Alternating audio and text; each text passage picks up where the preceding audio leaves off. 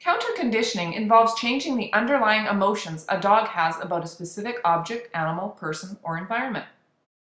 Changing the emotions changes the behavior. The reverse is also true. Emotions occur on a continuum.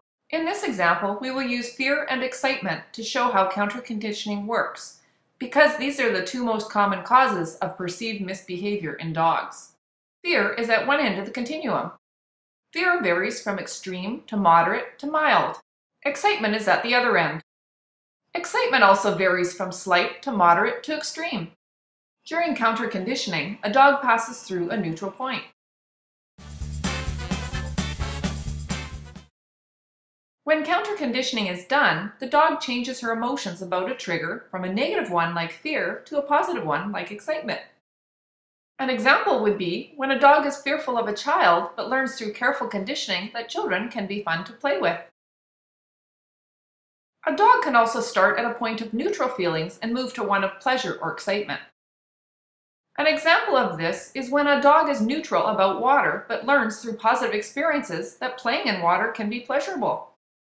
With counter conditioning, a dog can start at any level of fear and move through the continuum to any level of excitement.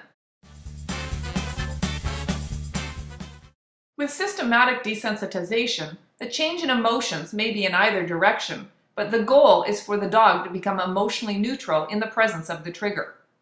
Her behavior reflects that.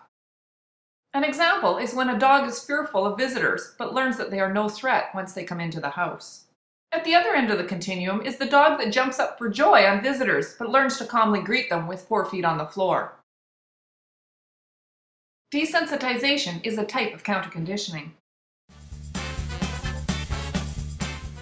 The opposite of counter conditioning, called aversive counter conditioning, can also occur.